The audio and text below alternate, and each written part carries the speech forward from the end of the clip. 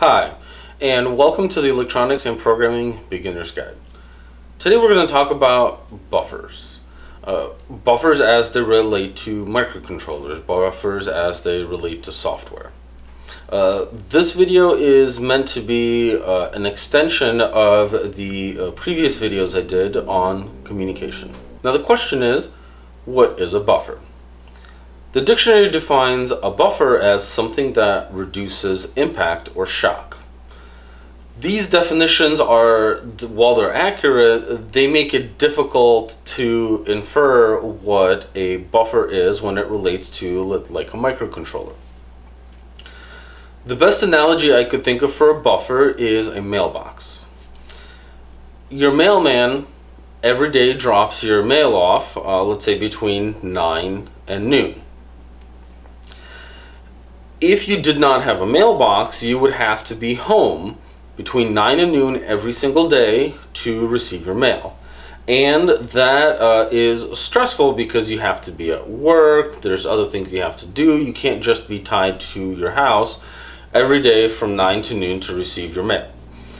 So what the mailbox does is when the mailman shows up, he drops the mail into the mailbox so that when you come home after work, let's say at 5 p.m., you can then open your mailbox and retrieve your mail. The mailbox in this example serves like a buffer.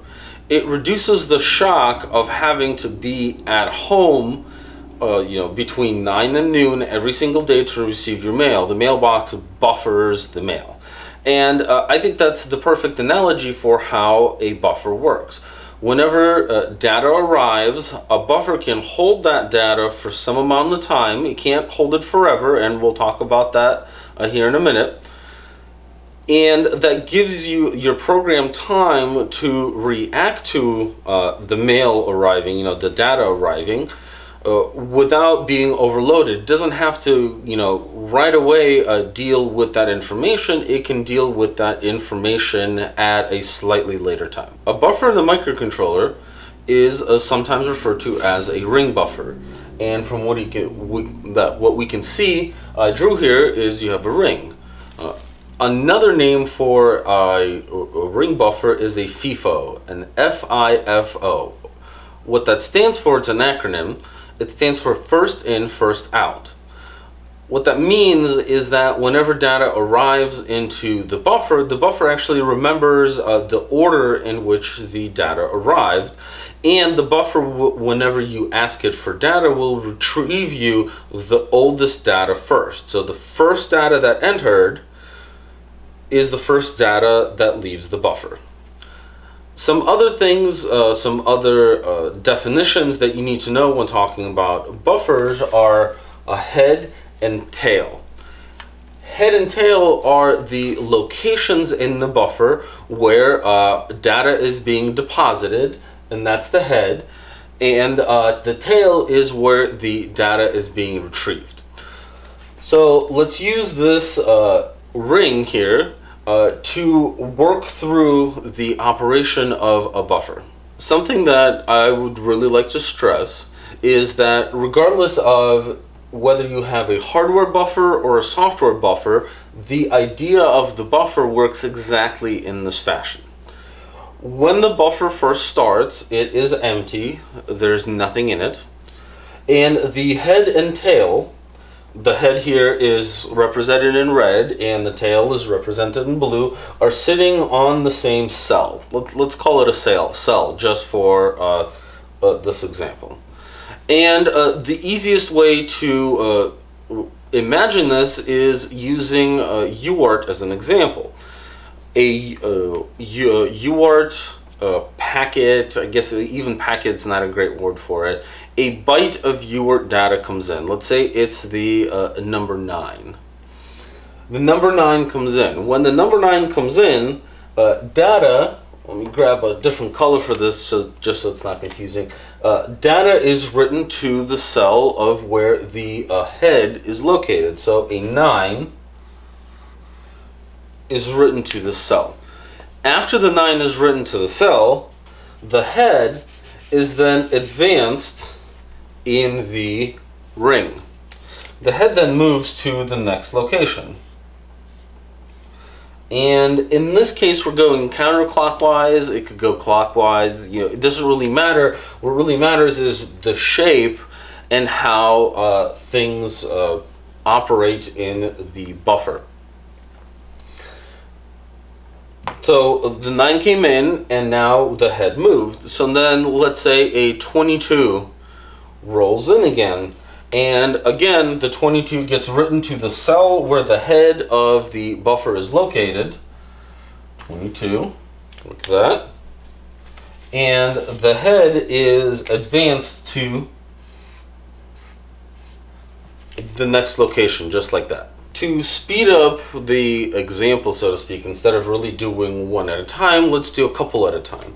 So then let's say a 3, a 7, and an 11 comes in, and following the previous rule that we had, the head then advances all the way up here to the next empty spot. Next, now this data is buffered, 9, 22, 3, 7, 11. Next, we want to actually read the data. When we read the data is read out of the tail. And as you can see, the tail is pointing toward the first data that arrived, which is the oldest data in the the string of characters that we sent. So next we read the 9. When we read the 9, the tail advances to the next location.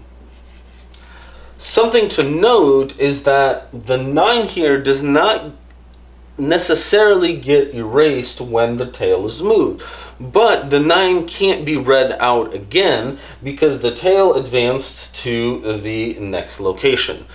This becomes very important because in this kind of a buffer, if you pull the buffer or read from the buffer, you can only read it once, and the data is effectively lost. Even though it still may be sitting in memory, you can no longer retrieve it. Now that we know how a read works, you read the number and you move the tail, we can look at some of the ways a buffer breaks down. So let's say, for instance, a bunch more data came in. Let's say 12, 14, 17, and let's just leave it to that spot. So now that we have the 17, the pointer moves to the head, moves to 9, and let me go ahead and erase that, like that. And this is the point where we can start running into some issues, because when we write one more character to this buffer, the head and the tail end up on top of each other. So let's say the next thing that we write, another piece of data comes in over the UART, and now this is 37, and the head moves from this location to this location. That. The buffer is now effectively full. When you go to write one more piece of data to this buffer without doing a read, technically the head could jump past the tail. This never actually happens because that would violate how the buffer works.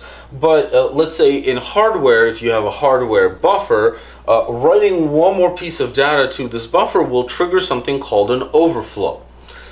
The buffer, because the buffer is full, think of it like a cup being full. You try to put a little more in the cup and the cup overflows, and that's exactly what happens. In hardware, whenever a buffer overflows, usually the module inside the microcontroller will give you an error, and that's an error you have to clear, but sometimes you don't, etc. But the next thing is that the buffer actually stops taking in data. That, let's say we write another number to it, you trigger an overflow, and that's it. The head and the tail are frozen right where they are. Now, to compare and contrast this to a software buffer, in a software buffer you actually have a choice. You can either behave just like the hardware buffer does, where the new incoming data to a fully loaded buffer is rejected, Or you can actually, let's say, prefer the new data over the old data. So let's say the next number that comes in is a 1. What happens in that case is you delete the number that was stored in there, you store a 1, but in this case both the head and the tail move at the same time. In this case, effectively, the head is pushing the tail along. This kind of behavior effectively stores the newest data. It favors, that's the word I'm looking for, it favors the newer data as the data comes in at the expense of erasing the older data. A great way to visualize how a buffer works, but in reality there's nothing actually that links, in a circle like this. So let's take a look how this buffer actually looks, and we'll talk just slightly about how a buffer like this codes, mostly because there's lots of ways to skin a cat, there's lots of ways to code this, so I'm not going to pigeonhole you into, oh, this is the only way to do it, there's nothing else you can do, absolutely not. There's lots of ways to do this. We're just going to talk about the general hypothetical of how you actually, represent. In real life, a buffer is represented as an array. And you can use an array inside of a struct or just the array by itself, kind of as a naked container. You can use this stuff in classes. There's all kinds of different little ways of doing it. So, in the array, you have a head and a tail, but how do you actually have a head and a tail in real life? Well, the way you do it is you have variables which keep track of your head and your tail, and they use the indexes of the array as the variable they store. So in a fresh array, you have your tail, which is stored at index 0, and you have your head, which is also stored in index 0. The function is called that brings data into the buffer here. The function has to do several things. The first thing the function has to do is check to see, is there actually room available in the buffer?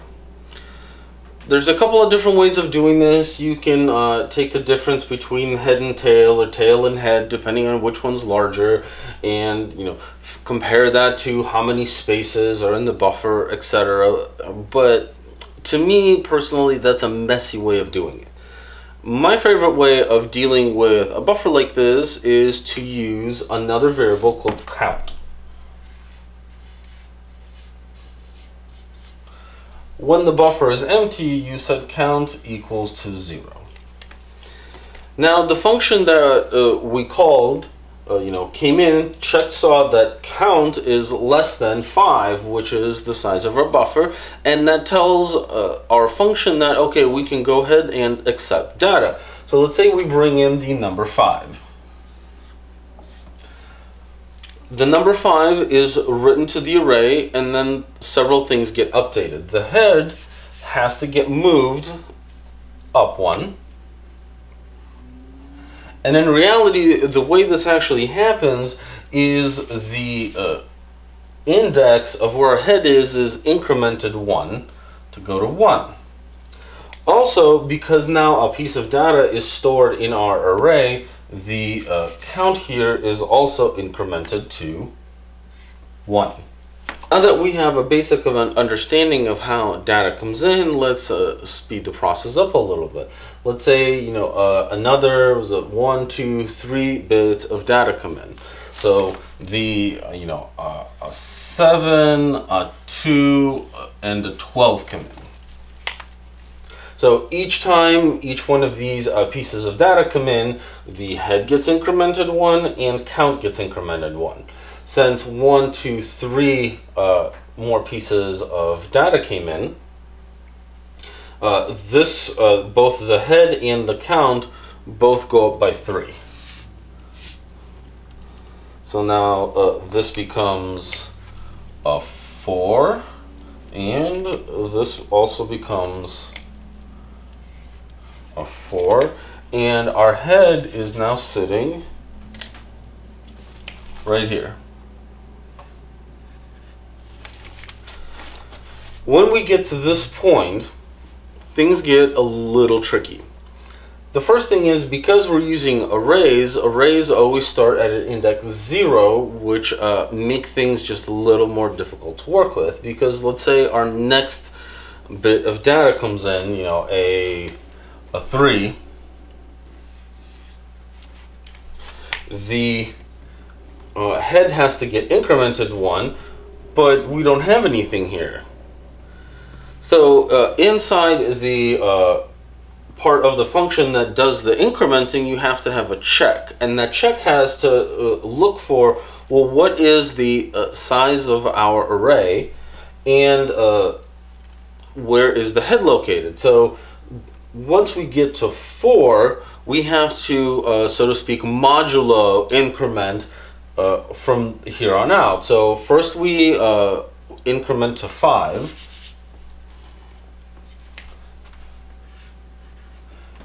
And again, as I mentioned, 5 doesn't exist. 5 is the size of our array, and we know that once we hit 5, we have to wrap it back around, and now we bring it back over here to 0. So 4 goes to 5, and then back to 0, just like that. Let me erase that. And also, our array now increments from 4 to 5, which next time data would be written into this function, into the buffer, the 5 would let the function know that the array is full, that the buffer is full. Previously, if more data is written into this buffer, again, you have to make a choice whether you want the head to push the tail and the count will stay the same, but now the head and tail increment at the same time instead of just the head incrementing, or you know, the count still stays at 5, but you don't increment either the head or the tail and just discard the data. Let's talk about what happens when data is read out of the buffer. Our tail here is sitting on the number 5 here, so when we go to read the buffer, the buffer function, the function that gets the data out of the buffer, will return you where the tail is located. But even before it does that, first it has to check count to see that count is greater than 0. If count is greater than 0, then there is actually data sitting in the buffer, and it lets you return that data. So, you know, in our example here, we want to read the data, we check the count. Okay, count is greater than 0. Now we go ahead and return, you know, we store the 5. Let's go with that. We store the 5. Then we move the tail. So the tail goes from a 0 to a 1. And we decrement the count because we read out one of the stored pieces of data here, like that, and that's it. The thing to remember is once the tail gets all the way to the end here, you have to do that same kind of modulo increment, that if the tail gets to 5 in our case, the function knows to wrap the tail back around. But once the tail and the count are incremented, now we take the value 5 that was stored previously and go ahead and return it, which exits out of the function. Talked about the function that puts data into the buffer, and we've talked about the function that gets data out of the buffer. There's one more function I'd like to talk about, and that function is commonly referred to as peek. Peek is very similar into the get data out of the buffer function. The difference being is that peek retrieves the data out of the buffer without effectively erasing it, without incrementing the tail and decrementing the count. The reason for this is sometimes you need to take a quick look at the data to see what it is before you use it and lose it, so to speak. This has been a basic introduction to buffers. We talked about what a ring buffer looks like and what the acronym FIFO stands for first in, first out. We looked at how the head and tail move around the circle of the ring buffer, and then we rolled that over into a more practical situation where you have an array and how you actually keep track of where the head and the tail are in the array by using variables head, tail, and count to store the different variables. Thank you for watching. Of course, if you have any questions or comments, you're welcome to put them down below. And always don't forget to give me a big old thumbs up.